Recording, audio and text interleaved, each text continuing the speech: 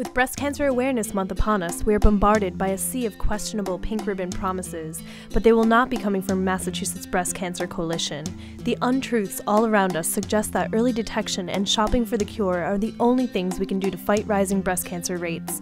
Detecting breast cancer early is one piece of the puzzle, but what about prevention? A growing body of research points towards hazardous chemicals in our everyday environments linked to breast cancer. There is more you can do to make a difference than shopping for the latest pink ribbon products.